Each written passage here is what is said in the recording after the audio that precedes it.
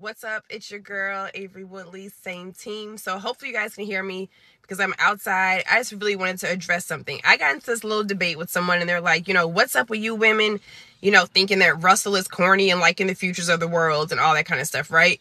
And they're bringing up memes that we constantly see. I'm like, look, don't put me in that category because I'm going to tell you right now, I consider myself a woman and I have never, ever thought that Russell or the Russells of the world as an adult woman were corny, right? Maybe when I was younger, I would have been like, oh, he's a cornball.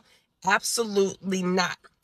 The chicks and females that think he is corny and would choose the futures of the world are the same chicks that are for the streets.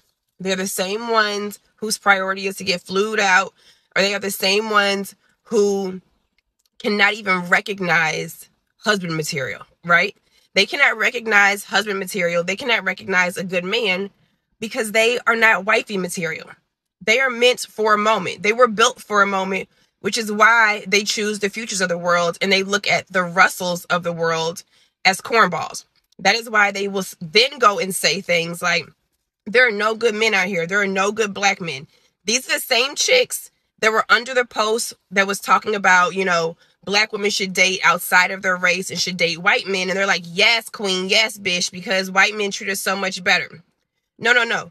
You have chosen the wrong black men. You have tried to get chosen by the wrong black men. It is the futures of the world. Now you try to take that experience and apply it to all black men and say that they're no good and we need to date outside of our race. And once again, like I've said before, I am all for people wanting to date outside their race. I feel like you can step outside your race without stepping on your race. So let's just clear the air. Women do not think the Russells of the world are corny. Women are also the ones that are wifey material and that will do what it takes to be a wife. We are the ones that are willing to work with the man. We are the ones that can see the value in a good man. The ones that are for the streets, right? The ones that are like, yes, date a white man because they would treat us better. The ones with that mindset are the ones that are choosing